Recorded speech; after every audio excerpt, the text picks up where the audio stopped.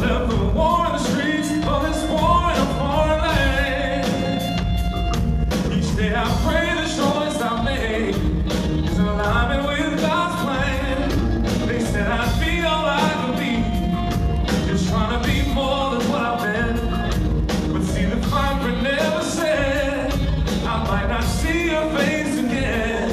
Just know it's hard, so hard to see the things I've seen, to realize forevermore they're a part of me. And it's true, the life I've lived shows me I have things to prove. But no matter what happens here, baby, I've got to get home to you. Well, we were talking with Mark, as opposed to challenge. Right.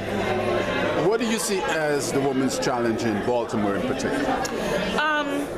I see we have a plethora of women with different ages who have major medical conditions. The Women's Challenge is there to support them, because these women, not because they have a medical condition, but because they are empowering other women just like themselves. They are encouraging other women like themselves, and they're educating them on the disease, on the resources to help them to combat the disease. I mean, this year, normally we take in about 12 honorees, and we support them because of their massive work efforts in their field, even though they're ill. Yes. This year we have a 3-year-old. She is phenomenal. Beautiful continence, beautiful smile. She has sickle cell anemia, and she is just doing it. 3 years old. Her mother has formed a foundation, and so she's just, you see a 3-year-old child. It's an awesome experience. So what drove you to form this foundation? Because as a woman, I know about the challenges that you have. At 12, my mother passed, so I've had a lot of challenges in my life. So as I matured, this is my last stop. I am a full-grown woman, and I've had those challenges. I was a motherless child. I was a fatherless child. I've had some abuse in my life. I thank God haven't reached that point where I am major medically disabled, but even emotional trauma in your life can give you some type of disability to some degree. So I'm here as an advocate for all women with those challenges.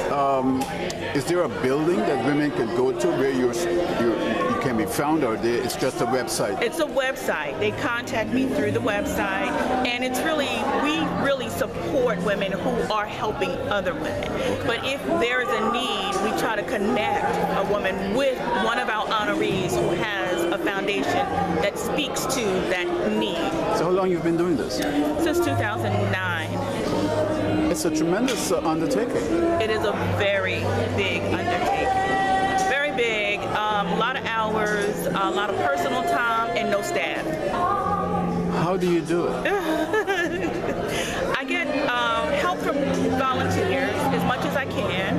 I do a lot myself, and I barter a little bit, and I beg a lot. So it's hard for some people that don't really see the mission, because a lot of people think, oh, it's just another concert. This is the means to how we try to raise money to support these women, because nothing is free. Nothing is free. If a woman needs a brassiere, how can she pay for it if she's disabled, she's unemployed? She can't. So we try to help where we can. So remind us, what's the name of this website? The website is womenschallenge.net. www.womenschallenge.net. We are on Facebook as The Women's Challenge. We are on Twitter and Instagram as Celebrate, CELEBR8_TWC. So what's your next big? I know you're having something in. Next big event is another fundraiser for domestic violence and breast cancer, and it is on next Saturday, October 10th, at St. Stephen's AME Church in Essex. That's 1601 Old Eastern Avenue. What happens after that?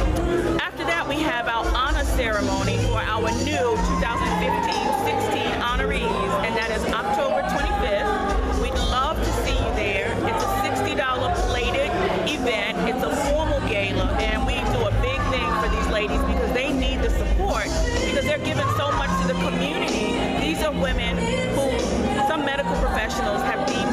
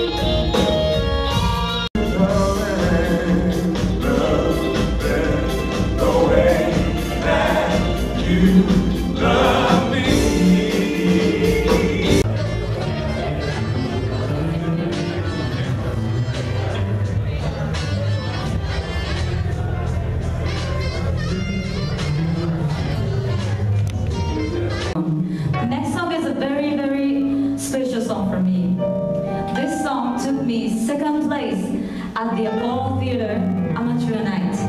And this song taught me how music could be beautiful and powerful. Please listen.